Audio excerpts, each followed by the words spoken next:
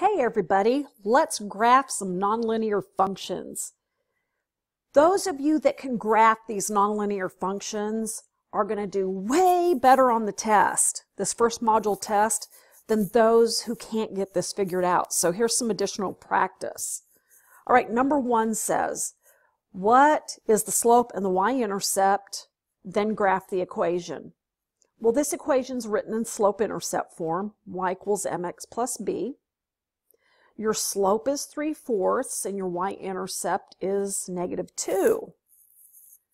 This is a linear equation because you have an x and a y and they're both being raised to the first power. It will graph as a straight line. Now, if you want to make a table of values because you can't remember how to graph slope-intercept form, the thing I want you to notice about the graph, you're going to pick your x's and solve for y. All of the graphs we're going to give you go from an x value of -10, -9, -8, -7, -6, -5, -4, all the way up to a +10. So you could go -10 all the way down to +10, pick all of those x values in between, plug them in, solve for y. Generally, if you pick, somewhere from -5 to +5, you're good. On some of these other graphs, you might have to go -6 to +6, maybe out to 7s. Anyway, on these, for most of these, I'm going to go -5 to +5. I always like to start with an x value of 0, because when you plug in 0, the math is easy. 3/4 times 0 is 0, and 0 subtract 2 is -2. So there's our first point. That's 0, -2. Let's plug in a 4. You don't have to go in order on this is linear, okay? These are linear. Your first two examples are linear. Then we'll get to the nonlinear. When you do the nonlinears, I don't want you to skip around like this. Anyway, I picked 4 because 3 divided by 4 multiplied by 4, divide by 4, multiply by 4, cancel each other out, and you're left with 3 minus 2 equals 1. Oh, and let's do -4. Dividing by 4 and multiplying by -4 leaves you with just -1. That's -3 minus 2, -5. Okay, you got a straight line. You could have graphed using your slope and your y-intercept. First thing you do is graph your y-intercept of -2, and then rise 4 and run 3. Up 1, 2, 3, run 1, 2, 3, 4. Okay, one more linear. This one, this linear equation, I know it's linear because the x and the y are being raised to the first power. It will graph as a straight line. I think what I'm going to do is I'm going to graph using my intercepts. And that's really the only thing I use this form. This is standard form of a linear equation. That's really the only thing I really use it for, is to graph your intercepts. Now, what's always true of your y-intercept? X equals 0. If you plug in 0 for x, this first term disappears. -3 times y equals 15, or y equals, oh, you can't see it. It says y equals -5. So we can graph 0, -5. That's right there. And now I'm going to do my x-intercept. What's always true of an x-intercept? Your y value is 0. So if you plug that in, this drops out. You're left with 5x equals 15.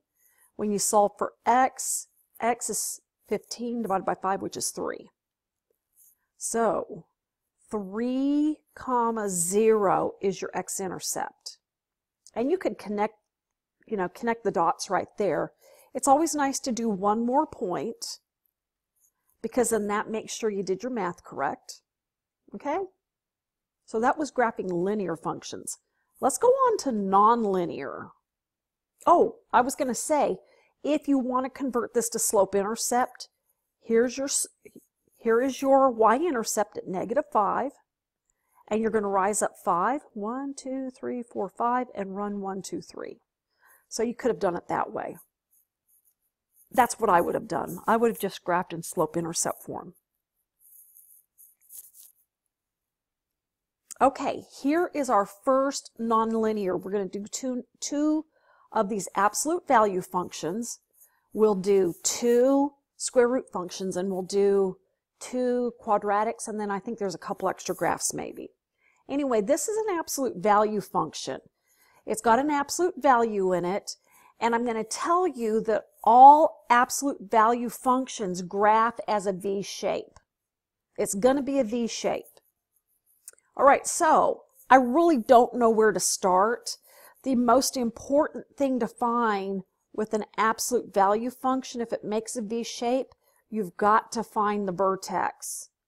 If you don't find the vertex and you only pick points that graph like that, you'll make the mistake a lot of other people before you did. They'll graph it as a linear function. This is not linear. All right, so let's pick some values. I'm going to start here at 0. I'm going to plug in 0. Absolute value of 0. Absolute value is distance from 0, and distance is always positive. So the absolute value makes the number positive. 0 plus 3 is 3. So 0, 3. I'm going to pick 1. Put in 1. The absolute value of 1 is 1. 1 plus 3 is 4. Graph it. Keep going. Absolute value of 2 is 2, plus 3 is 5. And this is going to keep going on, isn't it? Yeah, it's going to keep going on in that direction. And that's why a lot of people will graph this as a straight line, because they don't like to choose negative x values. But I want you to choose negative x values. The other thing I don't want you to do is to draw your line until all your points are plotted. Draw your line at the end. Let's put in negative 1. The absolute value of negative 1 is positive 1, and positive 1 plus 3 is 4. See what's happening here? If I put in negative 2, the absolute value of negative 2 is positive 2. Positive 2 plus 3 is 5. Now you can see what's happening. With an absolute value function, you always see symmetry. If this right here is the line of symmetry, which goes through the vertex, I want to show you. This point is 1 to the right of the y-axis, or the axis of symmetry. This is 1 to the left. This point is 2 to the right of the axis of symmetry. This one's 2 to the left. And you can see that in your chart.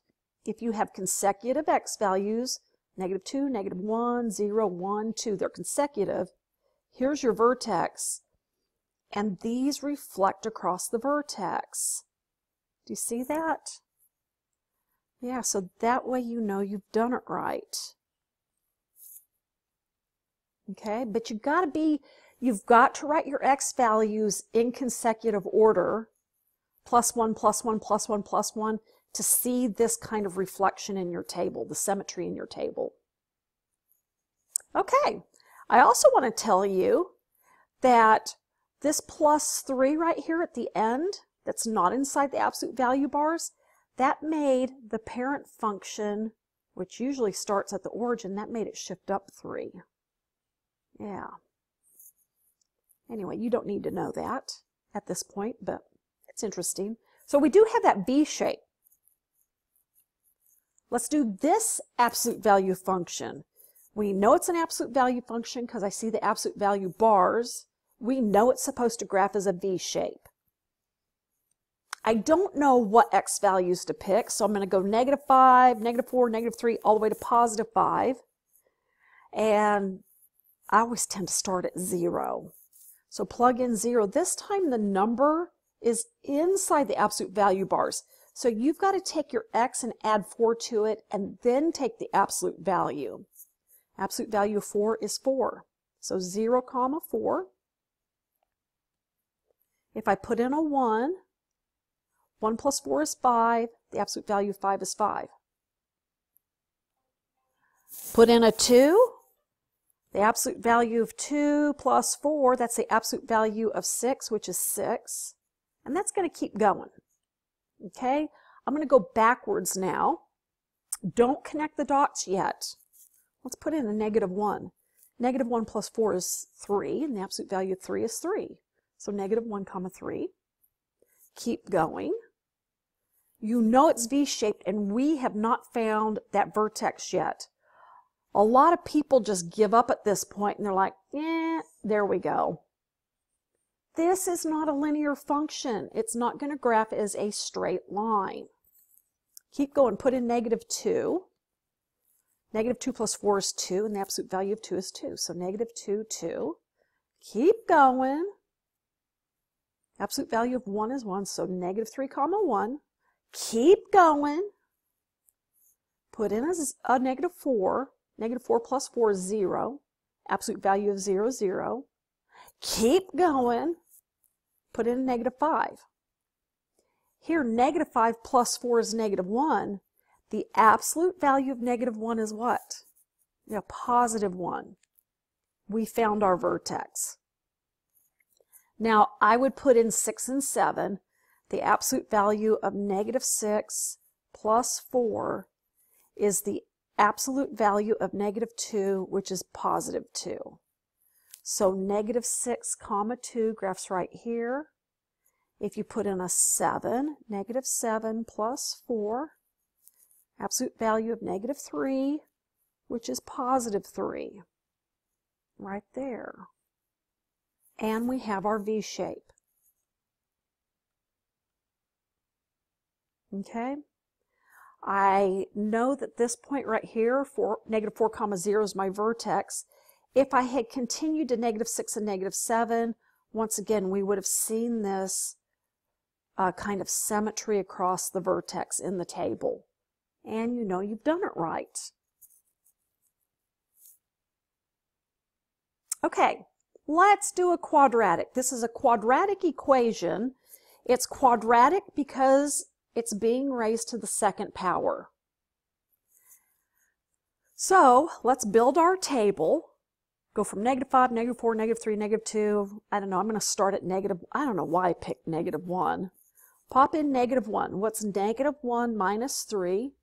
Yeah, that's negative 4. Negative 4 squared is negative 4 times negative 4. That's positive 16. Well, positive 16 does not fit on my graph because my y values only go up to 10. So, I mean, if my graph went out to 20, it'd fit, but it won't fit on this one. So let's try 0. Put in a 0. 0 minus 3 is, you know what I just noticed? This is missing a squaring sign. 0 minus 3 is negative 3, and negative 3 squared is negative 3 times negative 3, positive 9. There is our first point. Okay? I'll bet the rest of these forgot the squaring also. Let's see here. No, that one has it. I'm going to pop in 1. X is 1, so 1 minus 3, do the math first. That's negative 2. Negative 2 squared is negative 2 times negative 2, that's positive 4. Graph that point. Put in a 2. 2 minus 3 is negative 1. Negative 1 squared is positive 1. So 2 comma 1. It's kind of starting to curve. Put in 3. 3 minus 3 is 0. 0 squared is 0, so 3 comma 0. It really is starting to curve. Keep going. Put in a 4 for x. 4 minus 3 is 1. 1 squared is 1. There we go. Now we're starting to see the shape. Put in your last number. 5 minus 3 is 2, and 2 squared is 4. I think I'm going to put in one more number, 6. 6 minus 3 is 3, and 3 squared is 9. There we go. Anytime you graph a quadratic, something being raised to the second power, you get this kind of U shape. And this curve is called a parabola. It's also symmetrical. Just like our absolute value functions, your line of symmetry runs through the vertex. See this point that's 1 unit to the right of the axis of symmetry? That's 1 to the left. Here's 2 to the right, here's 2 to the left. Here's 3 to the right, here's 3 to the left. That's how you know you did it right. Do you see the symmetry in the table? Okay. Here's my vertex right here. That's my vertex. You can see the symmetry across the vertex here in the table. Okay? That's how you know you did it right. Okay, let's try this one. Fill in the table with at least 5 points, then graph the equation. f of x equals x squared minus 4. This time the minus 4, the number is outside the parentheses, not inside. It is quadratic because of the x squared, so I'm expecting a parabola. I'm looking for that U shape. Let's build our table. Enter all of our numbers in order from -5 up to +5. Let's start popping in some numbers. We'll start with -4. -4 times -4 is 16. 16 minus 4 is 12. 12 doesn't fit on our graph. -4, comma, I mean, if it was paper, I'd probably put a dot up there. Let's try -3. Let's put in -3. This is -3 times -3. If you enter this in your calculator as -3 squared and you don't have parentheses, you're going to get the wrong answer. You're going to get -9 minus 4, which is -13. But this is +9 minus 4, which is 5. So be careful. Okay, -3 comma 5, we've got that graphed. Let's put in a -2. That's 4 minus 4, which is 0. Okay. Let's put in the next one. -1 times -1 is +1. 1 subtract 4 is -3. So -1, -3. Starting to see a curve. Put in 0. We get -4. 0, comma -4. Put in a 1. 1 squared is 1. 1 subtract 4 is -3. Look what it's doing. I think we found our vertex. Keep going.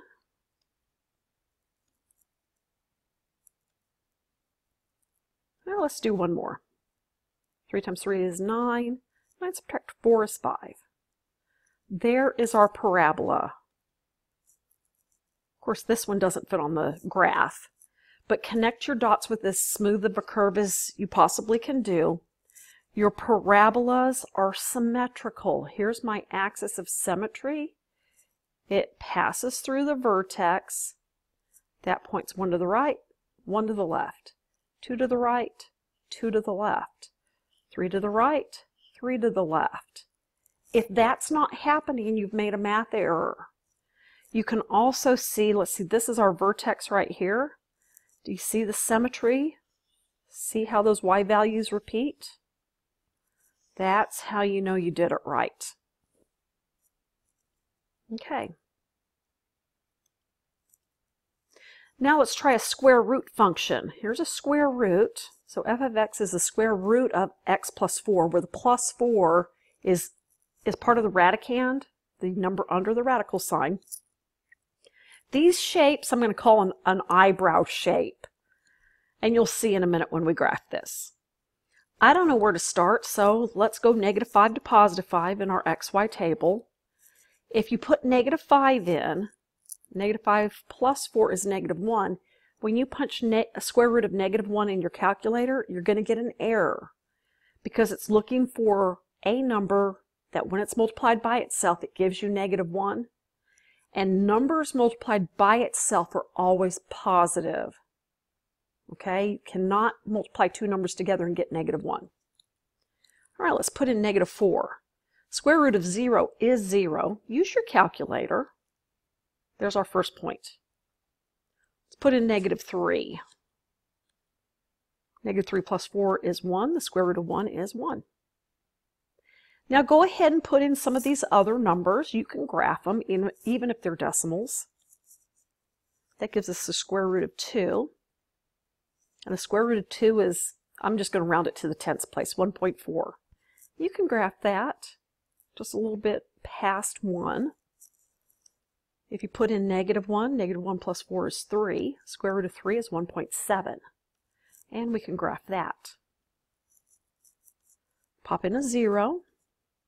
0 plus 4 is 4. Square root of 4 is 2. Okay? I'm going to jump all the way down here to 5. I'll bet you can figure out why I skipped all these others and jumped to 5. 5 plus 4 is 9. The square root of 9 is 3. It gives me a pretty answer. Just because I skipped all of these doesn't mean they don't exist. That's why I'm going to connect all the dots with a smooth curve. Okay? Now, if you were asked to give the domain and range of this function, let's talk about that. The domain are all of your x values. I start from the left and I go to the right. I take my pencil and I hold it vertical, but I move my pen or my pencil, and it doesn't touch the graph here until I reach an x value of -4. And it includes -4. And if I keep moving my pencil to the right, the last thing I touch on the curve is an arrowhead. That means it keeps going on forever in the positive direction. Range. Range seems to mess a lot of people up. I guess because they want to think top down, but here you have to go bottom up because this has to be the smallest number followed by the largest number. So here in our range, go bottoms up. I don't touch the curve until I get to a y value. These are x values, these are y. Until I get to a y value of what? Yeah, that's 0. And it includes 0. And then my y values keep increasing in the curve. See all these y values here? And it keeps going on forever, positive infinity. Okay? You would do the same thing with your parabolas. You do it the same way. And your absolute value functions. All right, let's try this one. Absolute value of x. The +4 this time is on the outside of the radical sign. I'm still expecting an eyebrow shape. Let's see what we get this time. You put in a 5. Well, you put in the absolute value of -5 and you're going to get an error. Error, because you can't take the square root of a negative number. We really could have skipped all of these. You don't get your first point until you get here. Absolute, or the square root of 0 is 0 plus 4 is 4. So 0, 4 is our first point. Put in a 1. Square root of 1 is 1. 1 plus 4 is 5. Put in a 2. Square root of 2 is 1.4. It's a number. You can graph it. 1.4 plus 4 is 5.4. So 2, 5.4 is right there. Put in a 3. Square root of 3 is 1.7. 1.7 plus 4 is 5.7. And you can graph it. Put in a 4. Square root of 4 is 2. 2 plus 4 is 6. So 4, 6 right there. And do you see how I skipped all the way down to 9? Because the square root of 9 is 3. It comes out to be a pretty number. 3 plus 4 is 7. So 9, 7. Connect it with a smooth curve. Can you do the domain and range? Domain are your x values. I don't touch the curve until I get to an x value of what? Yep, 0, it includes 0. And it goes on forever, I know because of that arrowhead, in a positive infinity direction. What's your range? Y values, I'm going to go bottoms up, and I don't touch the curve until I get to a y value of 4. It includes 4, but it continues to go up. I hit that arrowhead, positive infinity. Okay. Let's see what else I've got. Well, that's it. That is the end of our practice. I hope this helps you. You need the practice because you want to get an A on this first test. And with those nonlinears, it just takes practice. All right, so good luck, guys.